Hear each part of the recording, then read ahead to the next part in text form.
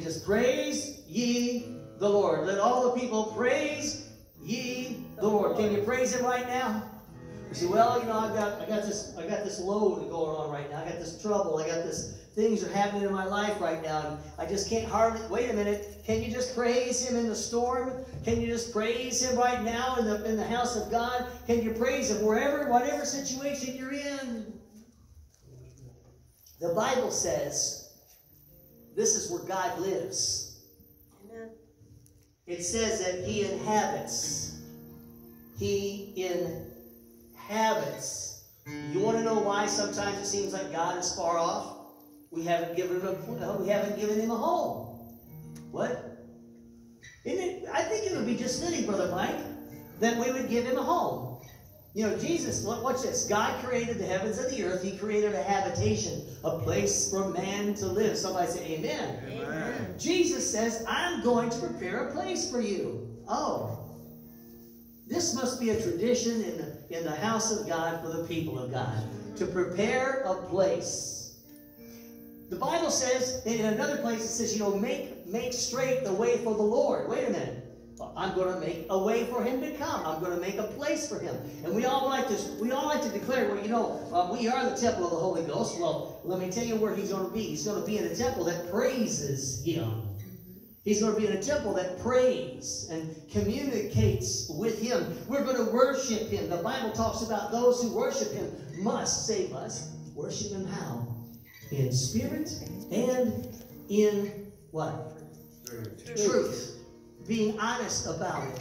It's tough. There's going to be things in our life that makes it hard for us. But I'm going to tell you today, along with prayer, how many of you know you've heard push? Pray until something happens. What if I told you, what if you could praise? What if you could praise into prayer? Come on, let's think about that for a moment. If you could just learn how to sing praises, if you could learn how to recognize God for who He is, then you can enter into a conversation with Him. Why? Because you know He's near, He's present, because the Bible says He inhabits the praises. He inhabits the praises. He inhabits the praises of those people who sing on TV. Wait a minute, no. He inhabits the praises of the people. Are you getting this? Yes. And this is why we praise Him. He is the Lord. He is the King. It's Jesus. He is the Lord. He is the King. Some of you need to rise up this morning and say, you know, I think it's time for me to wake up. Amen?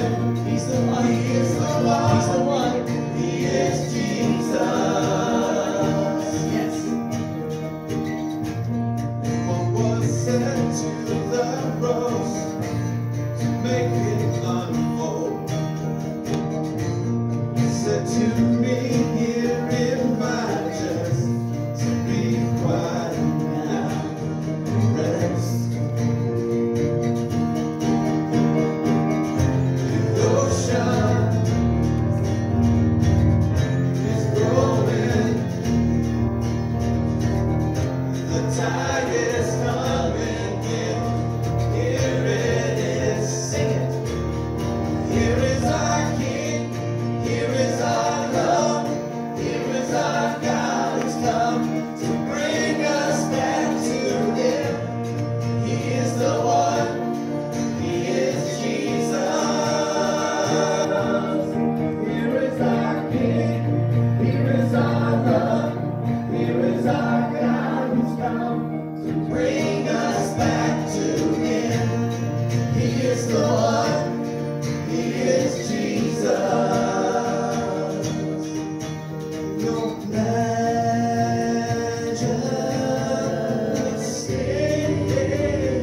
Hallelujah, we worship you, Lord.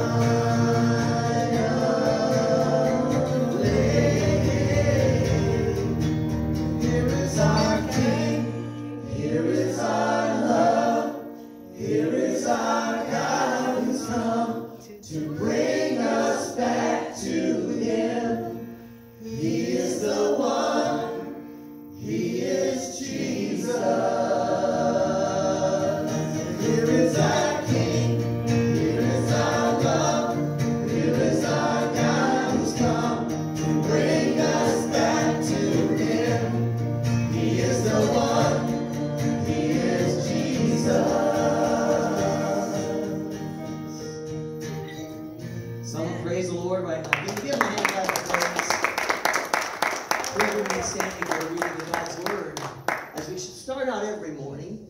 And I do start out most of my mornings like this, because sometimes it's better to start out this way than the way most people do. I mean, did you know what comes after, what's after Sunday? Monday. Oh. Go back to work day.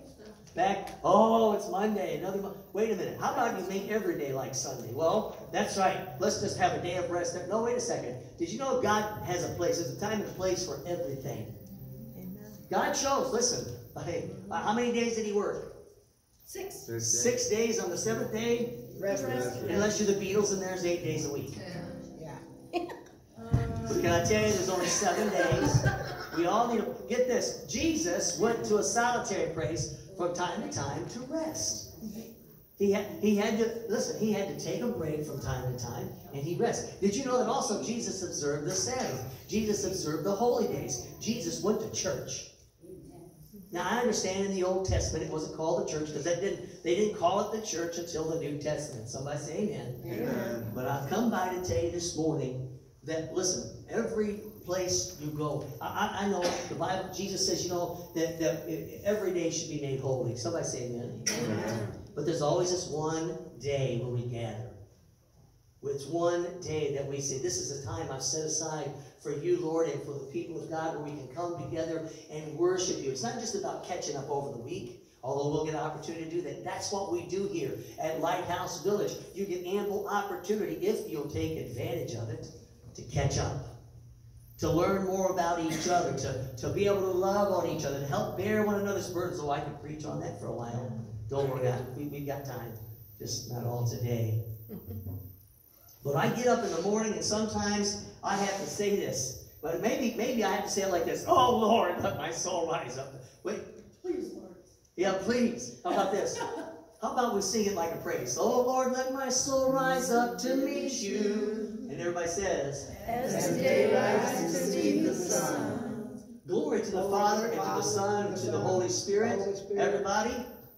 As it was in the beginning, Is now, and will be forever. And everybody? Amen. Somebody say amen like you mean it. Give the Lord a hand clap of praise in this place. Hallelujah. You, O Lord, are my lamp. My God, you make my darkness bright. The Lord rewarded me because of my righteous dealing. Because my hands were clean, He rewarded me. For I have kept the ways of the Lord. And have not offended against my God. For all His judgments are before my eyes. and his decrees I have not put away from me. For I have been blameless with him. And have kept myself from iniquity. Therefore the Lord rewardeth me according to my righteous dealing. Because of the cleanness of my hands in his sight. You, O Lord, are my lamp. My God, you make my darkness bright. Father, we come to you today, Lord, and we just praise your name. We thank you, Lord, that we have a God who is with us. We thank you, Lord, who makes darkness turn to light. We thank you, God, that you make those things that were meant for evil. You make them turn the situation around for our God. And Lord, when we come to you, Lord, with our hands and our hearts open, Lord, to the poor, then, Lord, your kingdom is at hand. Remind us that there's always enough to give to those who are in need. Lord, help us today, God, to realize that because we have you, Lord, that we can be generous today with our goods, the things that you have entrusted us with, God, that we can offer our lives even, Lord, ourselves as living sacrifices. Lord, let us no longer be those who hoard even our lives. But Lord, let us share the goodness of God with one another in the name of Jesus. And the church all said, Amen. Amen. Amen. Let's worship the Lord of the house.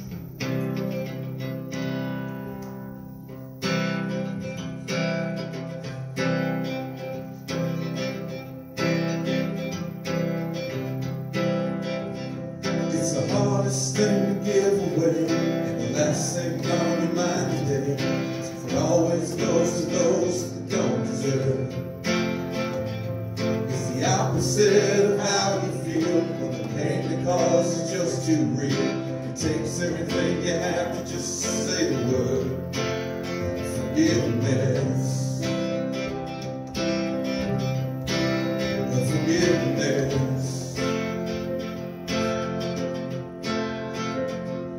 It flies in the face of all your pride. Moves away the mad inside. It's always anger's own worst enemy. Even when the jury and the judge say you got a right to hold a grudge, see a whisper in your ear saying set free. Forgiveness. Forgiveness.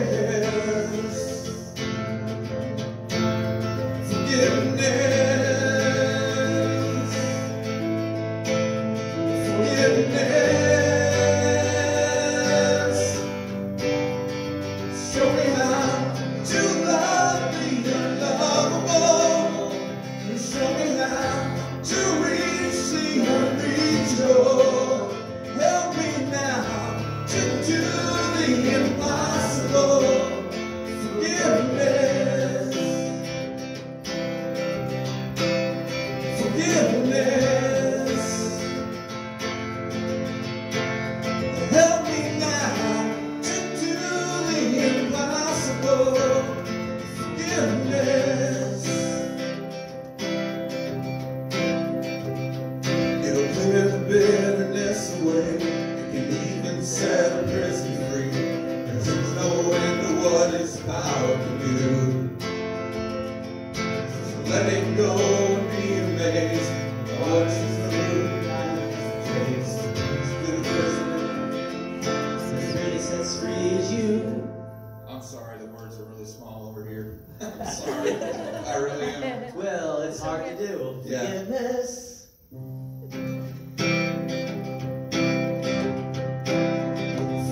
Forgiveness.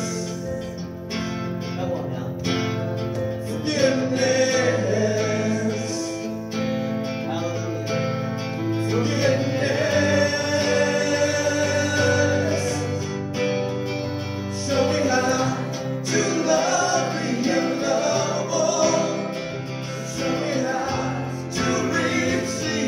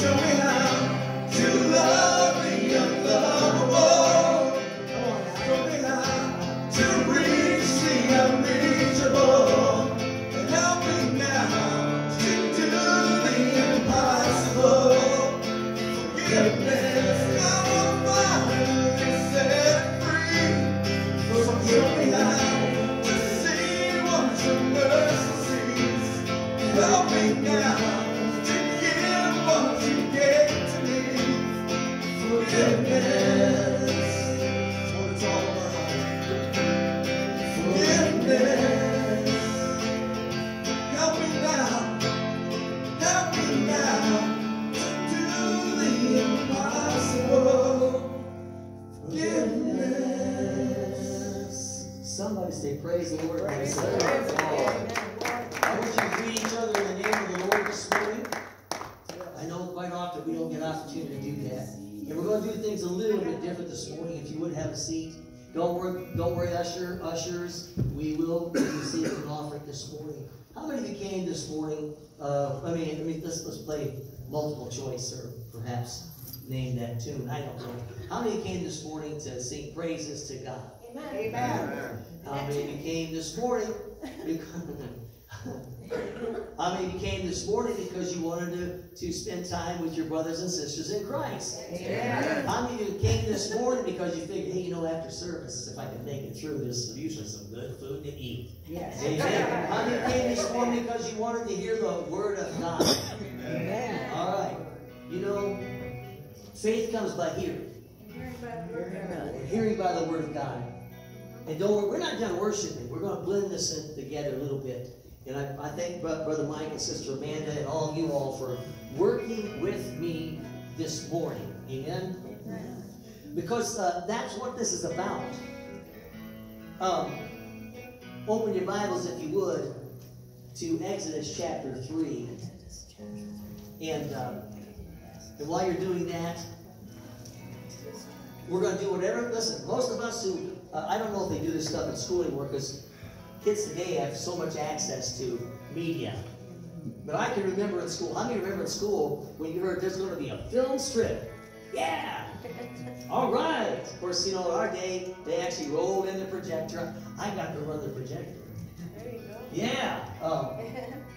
And I was also the one who got blamed when the film would get stuck and where it would burn. Anyhow, I digress. Do you remember those days though? It was just like, okay, we get a break from the teacher. That's what it was. Was it that? No. I just so you know, I wasn't like that. I like most of my teachers. But you just look forward to having those little snippets, those little video clips. I want to play. It's about 5 minutes long. Sister Christine, since you're back there, if you would you get the lights, please? Some of you will recognize this clip. Some are going to say, hey, I didn't even know they made a movie like that. So let's let the Lord speak to us through video.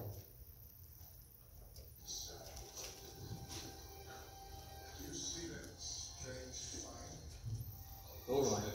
I gotta get the sound up here. Forgive us today. We need some forgiveness today. Here we go. Let's try this again. Do you see that strange sign? A bush that burns? It's on fire. The bush does not burn. Seth, take it. Sibling food content. I will turn aside and see this great sight.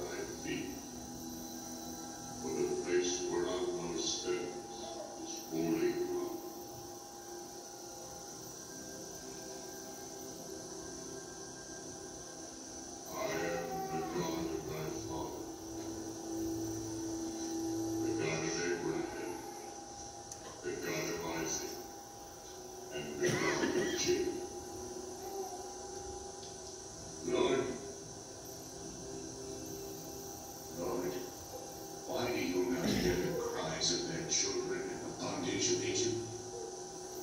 I have surely seen the affliction of my people which are in Egypt, and I have heard their cry by reason of their taskmasters, for I know their sorrows. Therefore I will send thee, Moses, unto Pharaoh, that thou mayest bring my people out of Egypt. Who am I, Lord, that you should send me? How can I lead this people out of bondage? What words can I speak that they will heed? I will teach thee what thou wilt say. When thou hast brought forth the people, they shall serve me